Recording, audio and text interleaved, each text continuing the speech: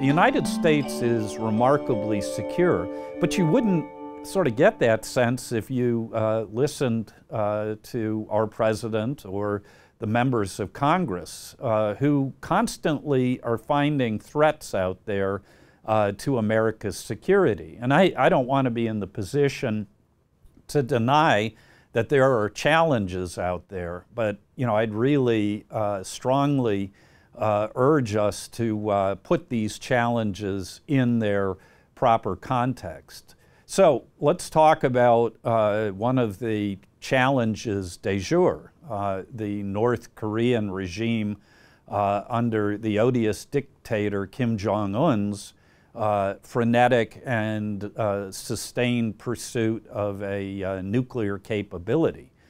There's no doubt that the North Korean regime is a terrible regime, inflicting suffering mostly on its own people. And I, freely concede that the world would be better off if they didn't have a nuclear capability. And the question then is, how much of a threat does this pose to the United States? And my answer, contrary to the hyperventilating that you see in a lot of the discussion of this topic, is that it really doesn't change things very much. To begin with, the United States is one of the largest nuclear powers in the world.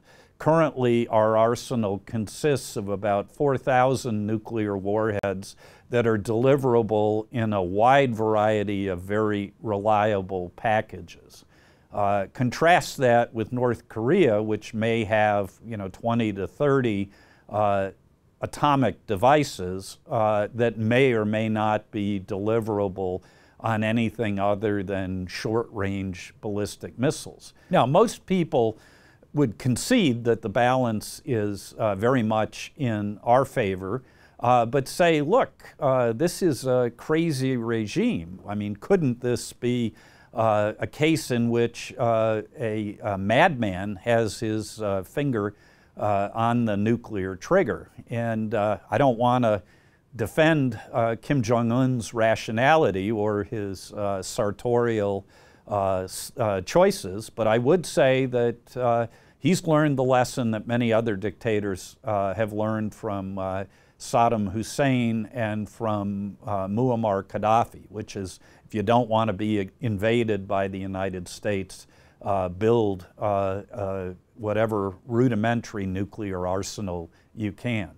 Now, you can't eat nuclear weapons, and a residual nuclear arsenal, I think, is no guarantee that the North Korean regime won't collapse of its own internal rottenness.